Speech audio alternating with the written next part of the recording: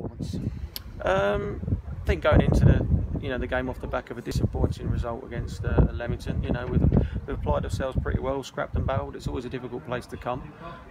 York's had a good start to the season, and we're a little bit disappointed that we've lost the game. Really, I don't think we perhaps deserved to win it, but I'm not sure York did either. I think there's, they've had one or two areas they've got into, but they've never had to make Danny make a save, and the goals are a little bit on the soft side for us, and it's disappointing to lose in that way. But I think the application of the boys, who are not at the highest confidence-wise at the moment, was acceptable. You changed the formation, went 3 at the back, 2 up front. What were your thoughts behind that?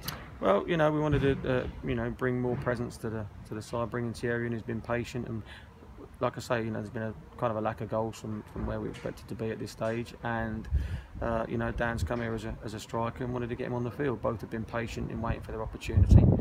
It was a chance to get them both into the side, and I think largely it worked. We didn't create any great amount of chances, I'll admit, but it was, like I say, we're away from home against a good side. After going 1 down, you changed it back again, you played 4 at the back, etc. Your thoughts on that? We needed to try and change where we were at, and just look for other angles to attack them and ask questions of them. And I thought the lads that went on, all had a bit of a point to prove, and I think largely they did. We threatened for the final 15 minutes, and arguably could have pitched a goal right at the very end there. So it's just important that, like I say, we continue to do the right things and work hard, and hopefully we come through in not too distant future. And as I always say, games come in quick and fast.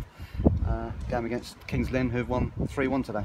Yeah, they've had a good result today, so they'll be, like I say, the confidence will be high off the back of that for them. But we go back home, and as I say, if we apply ourselves in the manner that we have today, and just find that little bit of cutting edge that's probably missing at the moment, hopefully we'll have enough to pick up a result on Tuesday.